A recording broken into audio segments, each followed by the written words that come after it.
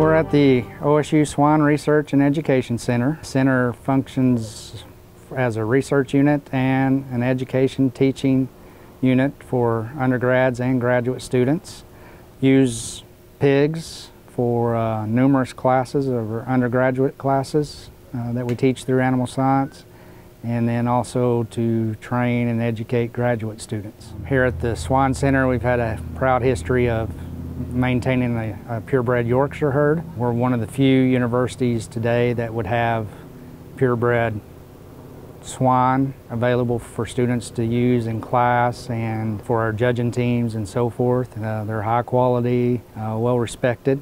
This place is very unique as far as the facilities. The facility, way it's set up, the way the manure's handled, the air, keeping the air quality very well. You're not going to go to a university and see this type of facility anywhere.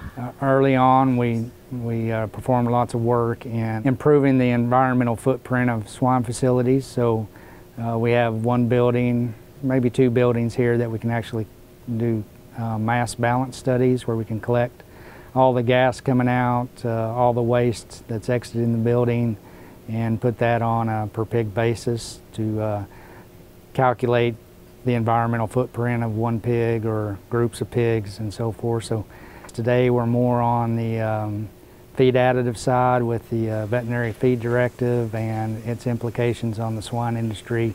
We've moved in that direction to look at evaluating other products besides antibiotic inclusion in swine diets.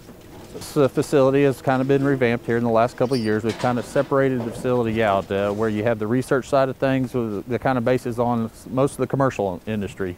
On our purebred side of things, where we do most of the teaching and doing classwork and stuff, we have a group of students that work on that side, the undergrads, and Dr. Carter has his grad students. He usually has 5 or 6 grad students, and he has a couple undergrad students that work on the other half of the farm. They're in charge of running this farm. We make it feel like it's their farm.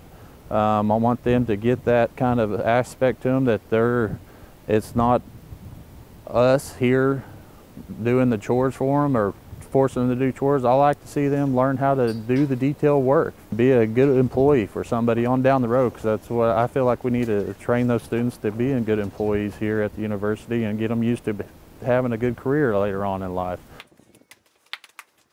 The swine industry has a labor shortage, and so they're looking for good people, and most of our, lots of our students today are from non-farm backgrounds. They may have not ever interacted with pigs.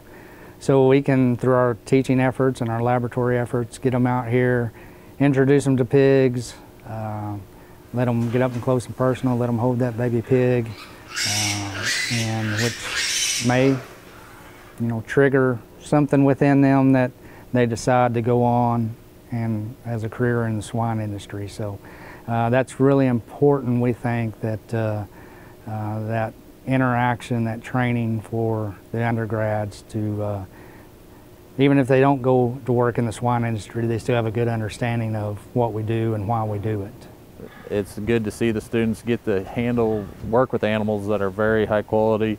You don't go to very many universities that have really outstanding animals to work with.